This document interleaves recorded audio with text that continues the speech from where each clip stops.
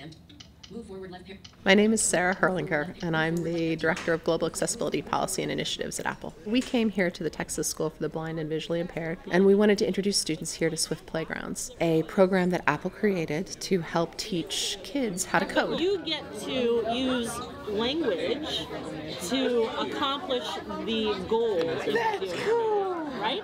Coding is the language of programming, and we want to make sure that every student knows how to do it. And in this case, if you are a student who is blind, we wanted to make sure that it worked with our built-in screen reader called VoiceOver, so that you could take this incredibly visual 3D world and still make it fully accessible to someone. Move forward left parent, right parent.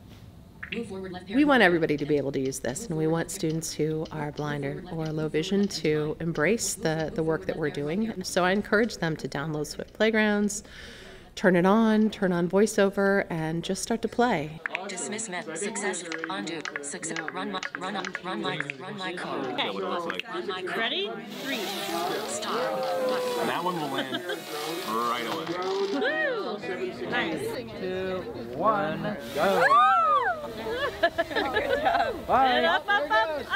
It's almost head height.